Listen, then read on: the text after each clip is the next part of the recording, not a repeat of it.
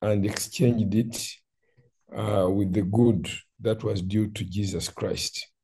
That's what I want to deal with here, because among the things, the evils that the Lord took was our curses.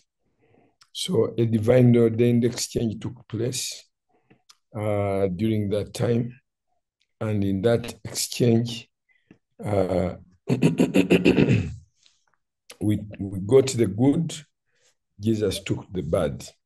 All the evil that was due by justice to our sinful disobedience was visited on Jesus, so that all the good that was due to Jesus may be made available to us. I want to repeat that.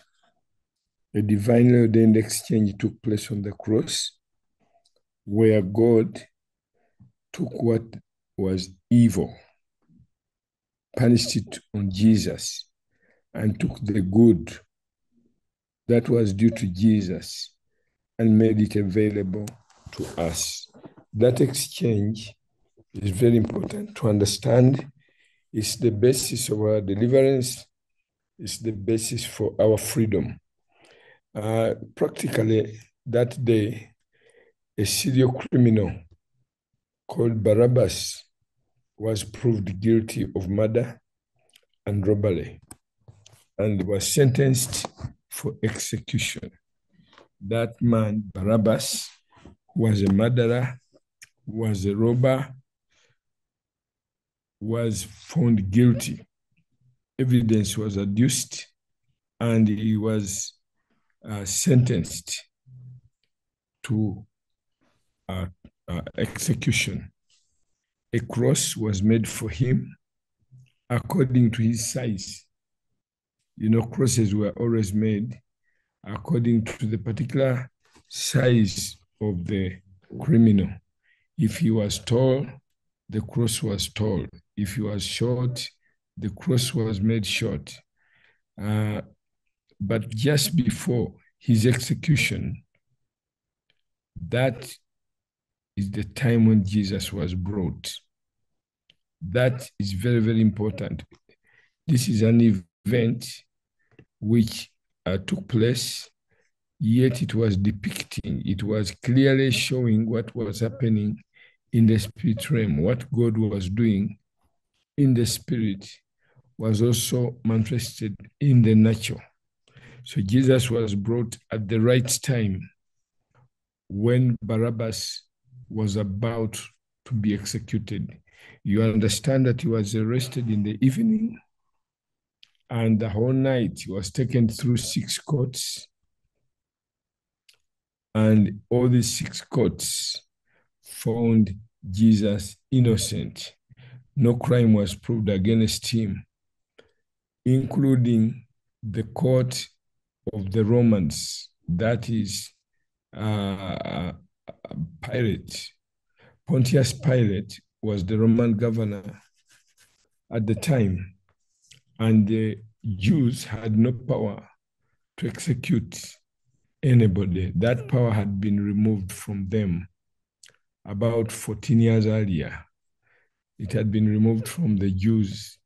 They could try a person, find him guilty, but they had no power to execute the person. So they had to take the person to the Roman court.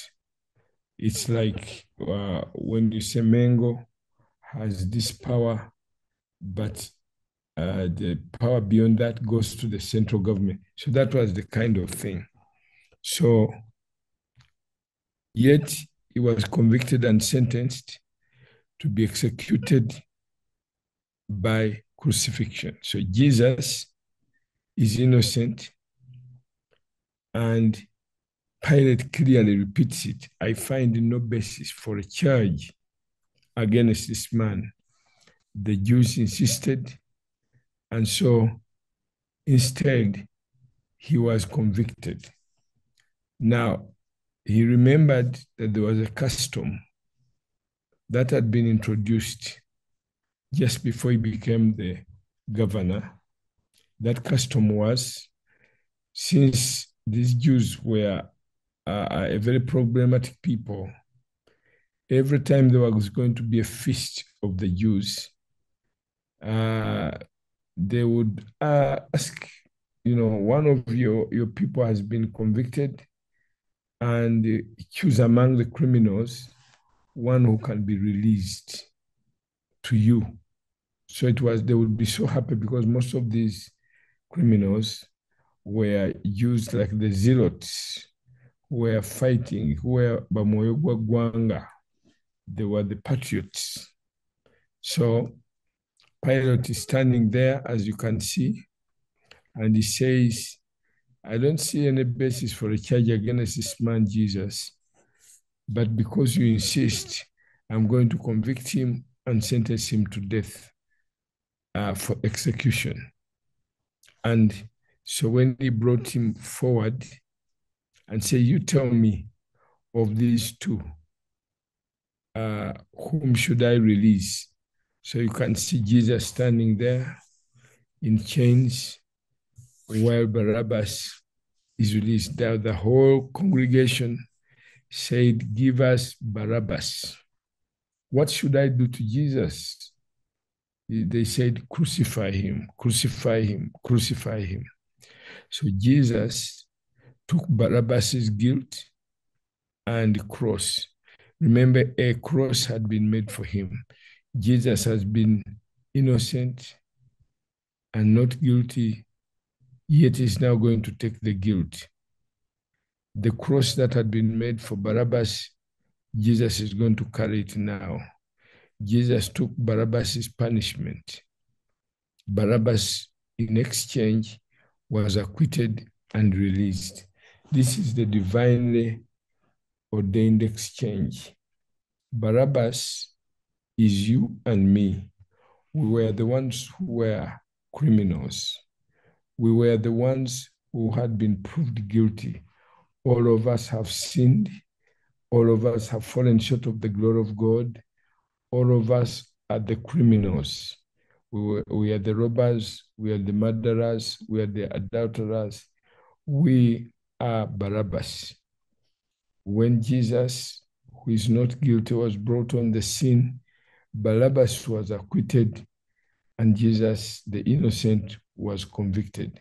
Barabbas, the criminal, proved the criminal, was acquitted, and there he is in joy, and he walks out free because Jesus, who is innocent and sinless, has taken on the guilt of Barabbas. So Jesus is in chains while Barabbas is free and rejoicing. That is the divinely ordained exchange. What happened that day by that incident showed what was happening in the spirit realm. Jesus carried the cross that had been made for Barabbas and was later crucified on it. So that divinely ordained exchange. Now, what do you think Barabbas is? Barabbas, a convicted criminal, a sinner, is been set free and is been released. That Barabbas is you and me. For all the evil that was due by justice to our sinful disobedience was punished on Jesus, so that all the good that was due by justice to Jesus' sinless obedience may be made available to us. This is a profound exchange that took place, and this was done by the grace of God. So when Jesus took Barabbas' guilt, cross, punishment, and death, he was taking what was yours. You and me were guilty, due for punishment, and due for death. So that is what Jesus took. Barabbas was acquitted and released. Barabbas is you and me. Look at what Isaiah 53, verse 4 and 6 says. The punishment that brought us peace was upon him. All we, like sheep, have gone astray. We have turned everyone to his own way, but the Lord has laid on him the iniquity over us all. That is the exchange. The punishment that was to bring us peace was put on him. So he took our punishment. We were then released. All we, like sheep, have gone astray.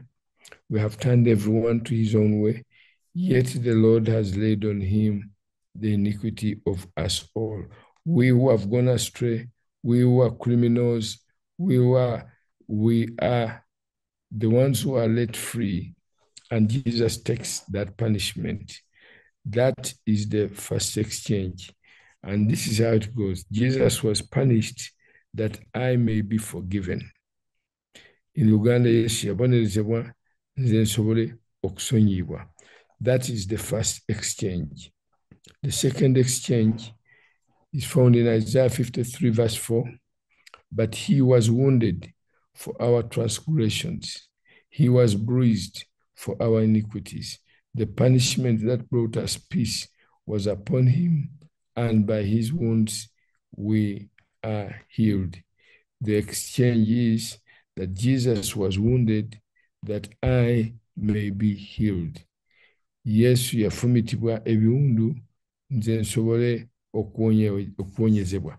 Each of these exchanges is powerful. It is profound.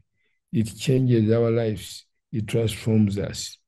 The third exchange is in 2 Corinthians 5:21.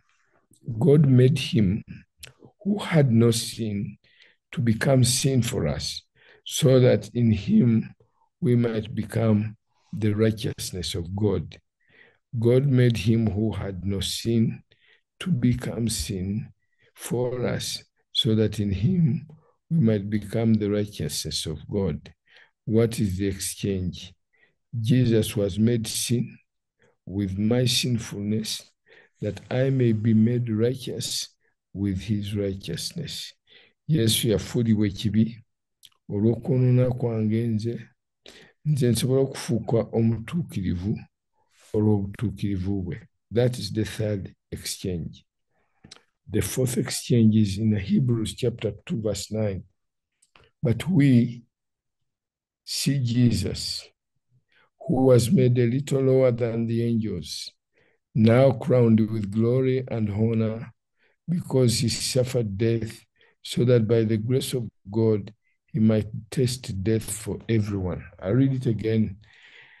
But we see Jesus, who was made a little lower than the angels, now crowned with glory and honor, because he suffered death, so that by the grace of God he might taste death for everyone.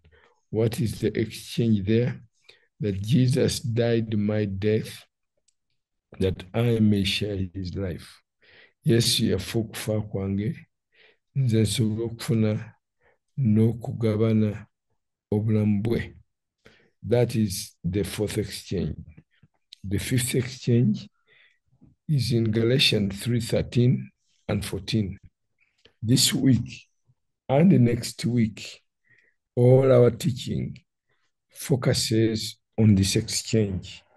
Everything I'm teaching in this week and next week is the expansion of this particular exchange.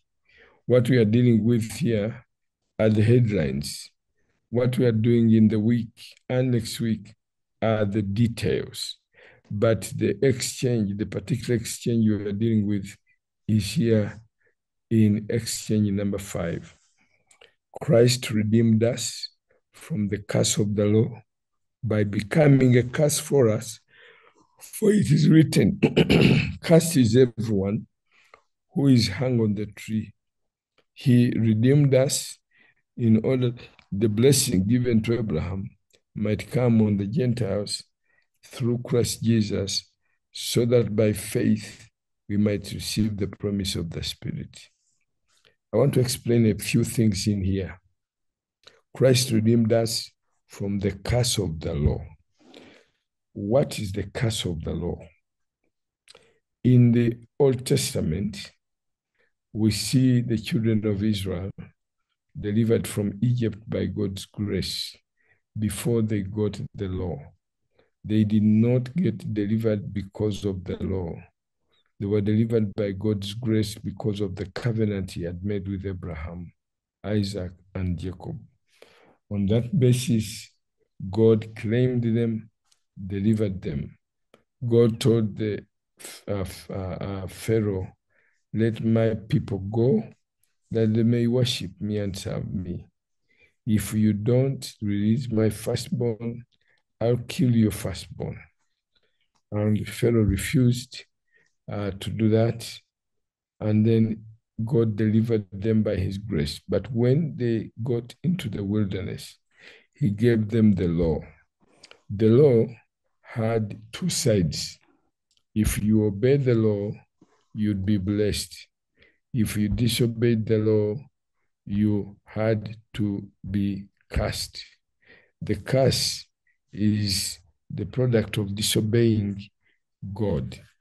Now, in one of the things that God had told the Israelites was that if somebody hung on the cross or on the tree, he would become a curse. That one is stated in Deuteronomy, that if anybody is hung on a tree, he becomes a curse. Now, Satan, without considering the written text, tried all means in the 42 months of Jesus' ministry, that is 3.5 years. He tried all means to kill Jesus, and he would not. He could not, because his days were, his time was not yet. The Bible kept saying they wanted to kill him, and he slipped out of their sight because his time had not come. But on that day, when his time had come, he told his disciples, I'm going to die. Peter rebuked Jesus and said, you have no faith, Jesus. How do you say? He said, no, it's not an issue of faith. I'm doing the will of God. So, but the children of it, the disciples themselves, of course, could not fully understand because they even wanted to fight and that. But Jesus clearly indicated that this is the reason I came. I can get my Father, send a contingent of angels, and they would fight, and I would not be crucified. So his crucifixion did not come as a shock. It was part of the destiny.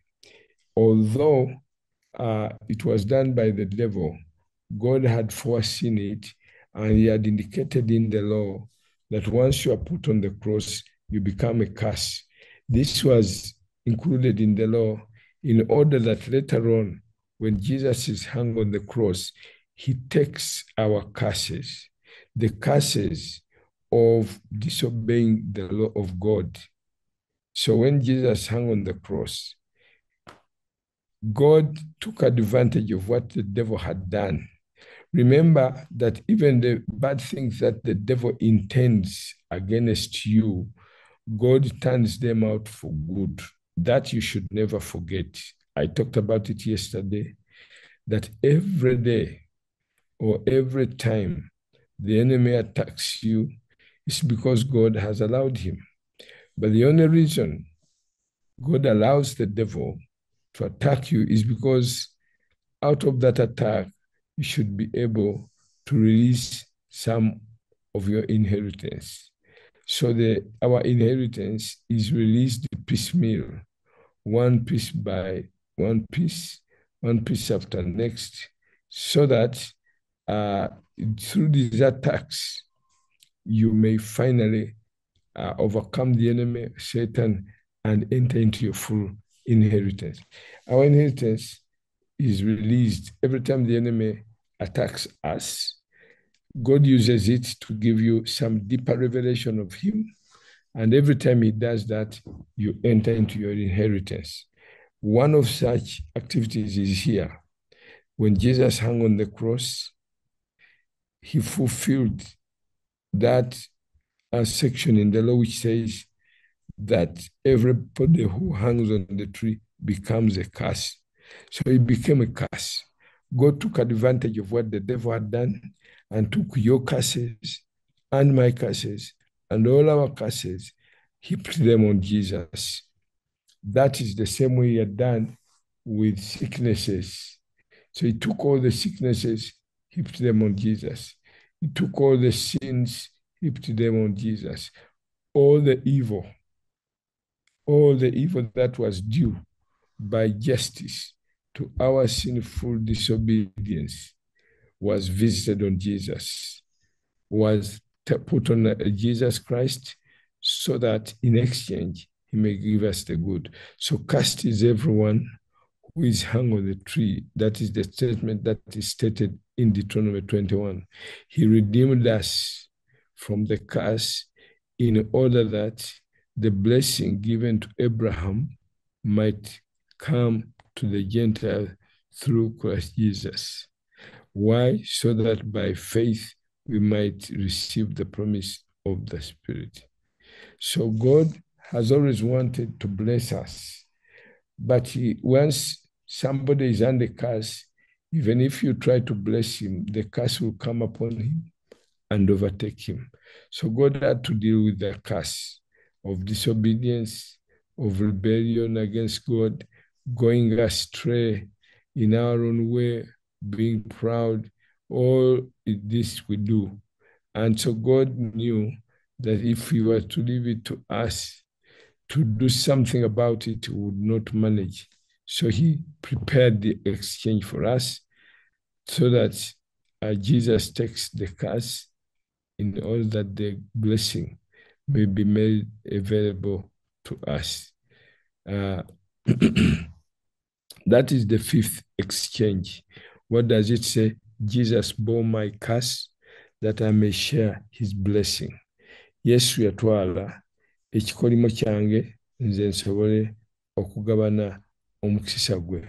So Jesus took the curse. So Galatians is the basis for deliverance. This week and next week, make sure you confess this scripture as many times as possible, whether 1,000 years or 10,000 times, whether 1,000 times or 10,000 times, you can never fully exhaust any scripture. So I want to encourage you to keep reading it, saying it, repeating it, projecting it, proclaiming it, shouting at it. This is the basis, because it moves from your head into your spirit and releases the revelation. And once the revelation is released, the power, the anointing that activates it in your life comes true. So that is the exchange. Now, exchange number 6. For you know the grace of our Lord Jesus Christ, that though he was rich, yet for your sake he became poor, so that you might, through his poverty might become rich. This, again, is easy. You see the word rich, it appears twice. And the word poor and poverty also appears. So Christ, the Bible talks about the grace. By his grace, he came and he was rich. Where was he rich? He was rich in heaven. He was rich when he walked here on earth. So he had the Father's credit card, meaning he did not lack anything whenever he wanted it. But on the cross, Jesus became poor. Why would he become poor? So that his poverty may, so that he may take our poverty so that we may enjoy his abundance. What he had in heaven and here on earth as he walked here, he lived in abundance. So he made that available to us by taking our poverty and the poverty curse. Look at the exchange. Jesus endured my poverty that I may share his abundance. It is important to repeat these statements because each of them is loaded with truth, loaded with power. Yesu yagumira n'atwala obwavu bwange nze nfuna obungi obw'omuyika ogw'omukisa gwe. Obungi obw'omuyika is his abundance. Omuyika is how God operates. God operates in an abundance. That is the exchange. Exchange number 7. From the 6th hour until the 9th hour, darkness came over all the land. About the 9th hour, Jesus cried out in a loud voice, Eloi, Eloi, lama sabachthani, which means, my God, why have you forsaken me? Because what happened on the cross is a moment he took our sins upon himself, the Father turned away his face from his Son. This had never happened for millions, billions, trillions, quadrillions, pentrillions, sextillions, septillions of years. They had never separated. Now, because of our sin, because of our sicknesses, because of our poverty, the Father turns away his face. That we get on the day we are born again. The exchange. What is the exchange here? The exchange is important to understand another scripture here in Ephesians 1:6. To the praise of the glory of his grace by which he has made us accepted in the beloved. You notice here, Jesus is crying for being forsaken, while Paul is emphasizing how we are accepted.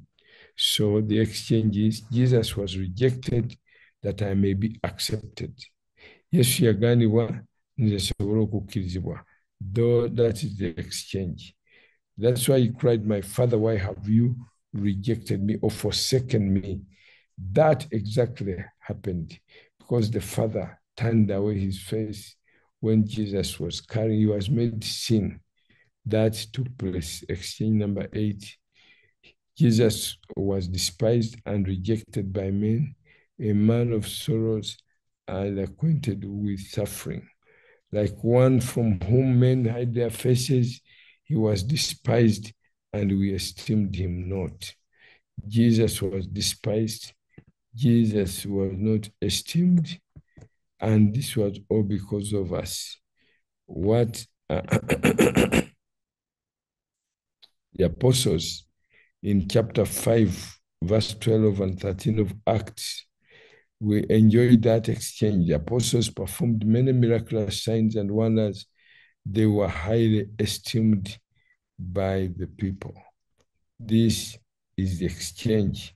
When we walk and obey God, that's what we enjoy. What is the exchange? Number 8, it is Jesus was despised, that I may be esteemed.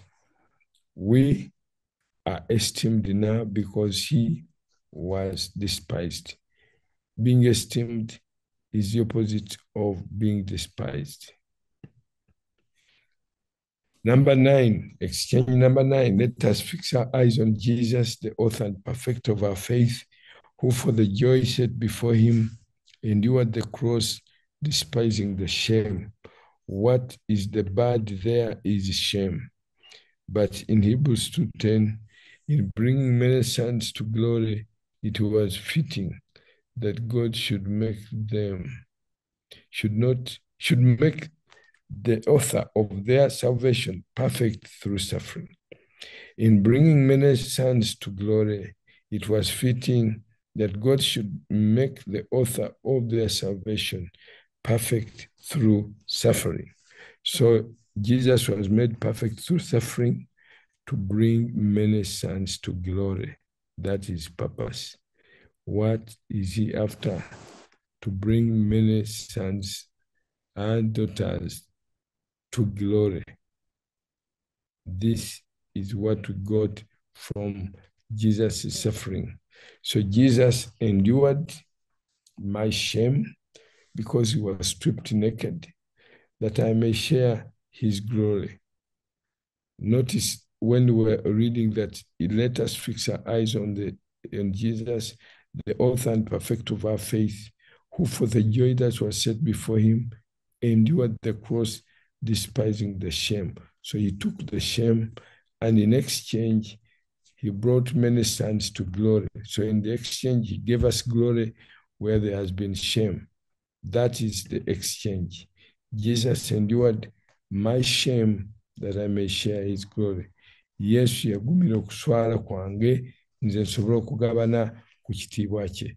Those are the 9 exchanges that took place on the cross, and those exchanges includes everything that would ever need in this life to live a godly life. Those exchanges, you should repeat continually, declare them continually. So in summary, God was in Christ reconciling the world to himself, not counting men's sins against them, and he has committed to us the message of and ministry of reconciliation. Take God's love and message to the whole world. Tell them God is not mad anymore at them, what they are missing. Tell them 2 things.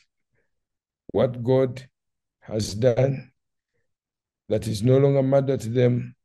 Explain to them what they are missing in the Lord. This is the message. God's love, God's gospel, the gospel of his kingdom. Those are the exchanges, and I've emphasized the fact that exchange number 5 refers to what we are dealing with this week. This exchange in Galatians chapter 3, verse 13. Now, I need also to add something about Abraham. God told Abraham to leave his country, to leave out of the Chaldees, because there was a curse there. His fathers and tribe and family and clan were involved in witchcraft, and so they were under curse. God brought him out and says, I'll bless you and make you a blessing. Through you, all the nations of the earth shall be blessed. So he took him through different tests, especially the last test of Isaac. When he obeyed and was ready to give Isaac, the Bible says that the Lord stopped him, says, do not kill the lad, the child. I know now that you fear me and love me, and from now I'm going to bless you.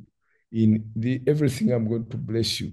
Chapter 24 of Genesis says, God blessed Abraham in everything. God blessed Abraham in everything.